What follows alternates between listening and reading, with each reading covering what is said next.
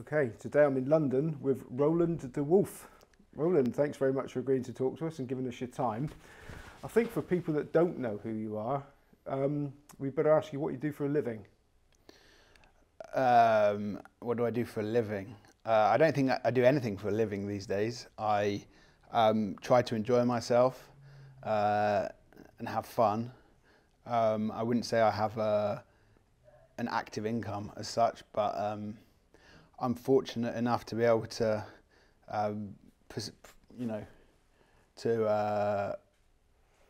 follow my hobbies. So I wouldn't say I do anything for a living. Okay, so your hobbies being gambling. Well, no, that's one of my hobbies, for sure. And I have others: sport, politics, wellness, animals. So, it's not that well-rounded. Travel, I guess. But I'm lucky enough to be able to wake up in the morning and say, what do you want to do today? You can do whatever you want, Roland. Both me, not me in bed with another bloke called Roland. So you're playing it down a bit here because you're a legendary character in terms of some of the big bets you've had. That's what I've been told anyway. Lots of big punters are quite secretive, and most of my viewers, and indeed me, I wouldn't even know who they are. Why have you agreed? We've been after you for 5 years. Why have you agreed to do this and get a bit of publicity? You've always been quite secretive. Well, it's not so much secretive. It's just like people think like gambling's quite a private activity. You don't really want people knowing the ins and outs and how much you're swinging and all of that stuff, because they'll judge you on it, and in a time as well where some people are really struggling for money, other people have got loads. You just don't want to be talking about it. And then there's people who have got an edge. They don't want to be, telling about that. People who are gambling without an edge, people who are firing off. They also don't want to be, there's no part of punters who, except for, Floyd Mayweather might put up a few slips, or Drake, but generally it's seen as something that's like your own business. Okay, so we won't talk figures, but in terms of the UK's biggest punters, where would you put yourself? Top 5, 10%? Look, I know that I obviously will find other people who of my size who will gamble the same. So to me, there's a lot of people who are sort of betting at that. But I obviously understand also that most people don't have that sort of bankroll or situation to allow them to do that, or wouldn't want to. So obviously the vast majority of people aren't betting in the sizes that I bet. It's also that over the years you just get accustomed to going bigger and whatever you need to get your buzz or whatever, and then you encounter people at those stakes. So from the people I encounter, there are a lot of people who are betting that, but obviously the vast majority are not. Okay, so you said that one of your hobbies is sports and politics. Would I be right in thinking you bet heavily on both of those? Yeah, I mean, sport, I love sport, and I do bet on it, and whatever Ben Keefe will think, I've lost a lot over the years betting sport. Like I've just got a Betfair account that's been like everywhere basically.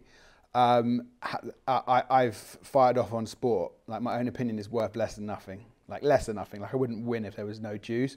But what I have managed to do is get some like good info down the years that has kind of turned to negate some of those losses. I know I'm going a little bit off the question. Yeah, I like sport. But right, so can you tell us then, I know you said you didn't want to talk figures, but people love to know about it. So what would be like a big win for you on a sports bet? What sort of figure? I don't know. I remember when Obama won the second time, and I had like, and I won off that like several hundred K. That was like a big win. I think he was a favourite, but that was huge. However, I don't even think I won that day. Like it's all part, because it's all part of a big swings. Sometimes you'll win here, sometimes you'll win there. I'm a bit of an all-rounder when it comes to gambling. Like I like casinos, or at least I go to them. Sports betting, I'll punt on anything that's going on. Prop bets, poker, financials, politics. But because I'm like involved in all of it, they're sort of, sometimes they offset a bit of each other, or and I don't need like huge action. I need a lot of constant action, but I don't need to be like bet, you know, if I randomly bet on something, I don't need to have 100k to get an interest in it. Yeah, I didn't really answer your question. No, you did. You took several 100,000, so that gives us a rough idea about the sort of size. Yeah, but I mean, like back and forth betting, you know, like 10, 20k is normal. To swing, you know, 50s isn't a big swing, even hundreds, but, you know. Right, should we go to your, like, so where you are now? You're a big punter, you're a big player. What's your background? I mean, where did first of all, you know, were you sort of brought up in the gambling industry? I had an uncle who was a big gambler. He was always at the casino, and he had a very well-known acting agency called Roland de Wolfe, and they still exist in Soho. And he was a big gambler, and it was something that from a very young age, like me and my mates, we were always like gambling on the back of the bus at school. Like I remember there was 3 of us, and one guy ended up being a gold trader. Another guy was ended up working for one of the bookmakers, and then I went into gambling as well. So we were all like from that age, and I just loved it. Even I remember all my mates saying when I was like 12, 13, 14 years old, you can't play anything without having a bet on it. Like pool, we used to play crazy golf in the park. We were bunking off lessons all the time to play pool, like, you know, just fivers and whatever. Anything that you can bet on, basically. I didn't really understand like how sports betting worked, but we were always punting amongst ourselves. So it was always kind of in the blood. I had quite bad OCD when I was younger, and I found that gambling really helped me, at least distract me from that. And it was just something that was just always, you know, everyone who has a gambling path has stories like that. But like student loan in the casino when I was at university, done that in one night. Emergency loan night 2. You know, remember winning $2,000 when I was like 18 years old, coming back from the casino, like throwing it up against a car, like cash, like in this like little Ford Fiesta, driving back from Luton with like the cash on the dashboard, like so happy, even though I'd probably lost like double that in the previous like few months. Like there was all these, like I can remember even like, you know, what numbers I hit on roulette on those particular nights, like going back, I don't know, 20 years. So it was always there. And it just became something that I found it difficult to do without. Okay, now one of the things that you have been in the spotlight for, there's loads of videos of you out there, is poker. Now, as far as I understand, you went from writing about poker in Inside Edge magazine back in the early 2000s, and then winning millions playing it. Where did the jump come from? Oh, you've done your research, huh? I used to write for Inside Edge. Yeah. You haven't done your research. You were there, so I didn't recognise. Did you used to have like a caricature on the magazine? We used to do like little caricatures above people's... I'm not sure now, I'll have to go and check. James Hitwell and him? co. What was the jump from writing to playing poker? Yeah, I mean, well, I've got that wrong. Were you already an established poker No, I wasn't, player? no. I went in and, you know, I remember I must have been about 6 months before I started working for Inside Edge, which was my first job. I did a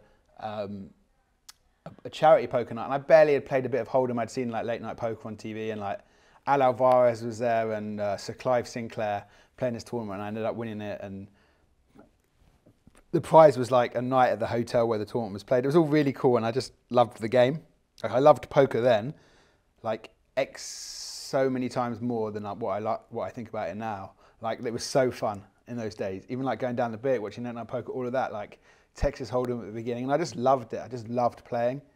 Play at my lunch break when Dennis Publishing. It was playing at nights in the week at Gutshot, and just like absorbing all of that, like wanting to be better, reading, and then I would like go and interview people because I was working for a magazine like Doyle Brunson or, you know, Eric Lindgren or, you know, just everyone, Ivy, you know, people who eventually I'd be playing against and gambling against. But that was how it started, and a lot of it, the jump was, you know, obviously I thought I could do this, but there was a lot of like right place, right time.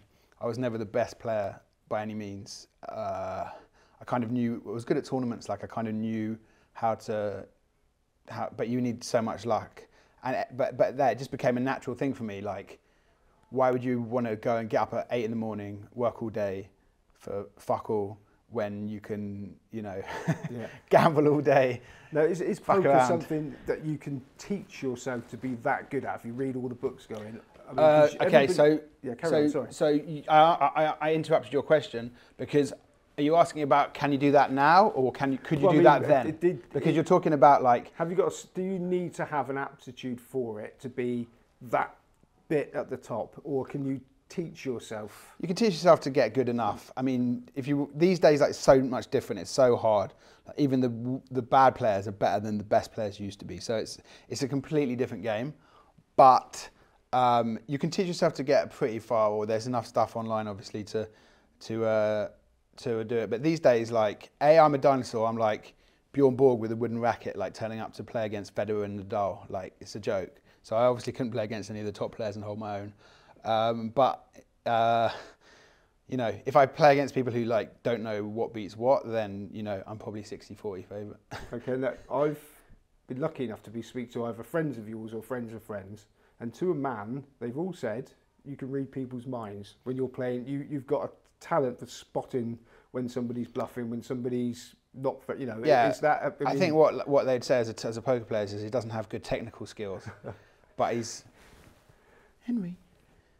Can you get Henry on the camera? So yeah, you've got good technical skills, but what we don't have is we don't have good technical skills, but we do have good reading skills. So yes, I'm quite good at seeing if people are lying, what they're doing under pressure, all of that stuff. Yeah, it's easy to lie to someone if you're under pressure. It's not so easy to lie to someone. If I say what's your name in the street and you said it's Jessica, I probably would think you're wrong. But if you said it's Steve, I'm not going to know that your name's Simon. If I'm interviewing you under a pressure situation, you've got to lie to me, it might be a bit different. So in terms of the reading people side of things, I always thought I was pretty good. But that's massively overrated in poker. That's what they don't tell you. And were you good at hiding what you were up to? Because I saw Ben sent me a video of you bluffing somebody. You totally flummoxed him. I was quite relaxed, but I guess not caring that much always was part of it because you're if you're like a bit of an all-round gambler, then you probably have action on X, Y, and Z, and just the poker is just one part of it, and you're not going to be like too het up or like worried about the money. Like, I know it's a bit of a cliche, like don't care about money, you know, but most people care a bit more than me. Was poker where you got your initial lump to make you able to sort of step it up a bit?